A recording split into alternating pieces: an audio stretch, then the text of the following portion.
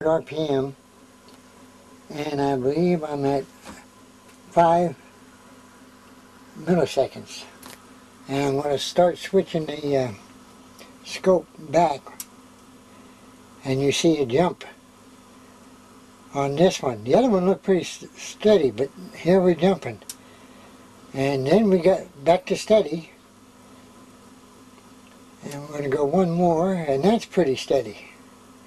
But now here is the kicker. I'm at 2 milliseconds here, and I'm going to go to, it's 0.2. I'm going to go to 0.1. And I'm going to turn the intensity up so you can see this. Whoops, went out of focus. And there is something that is really, really weird. I don't see the radical spike going way up, but something's coming off just before the spike. I'm going to turn it up one more, and then you can see a better picture of what that spike is. It ripples all the way to the, you can't see it on the video, but it ripples all the way to the end. I'm going to turn it back up again. See? And that's where I'm at.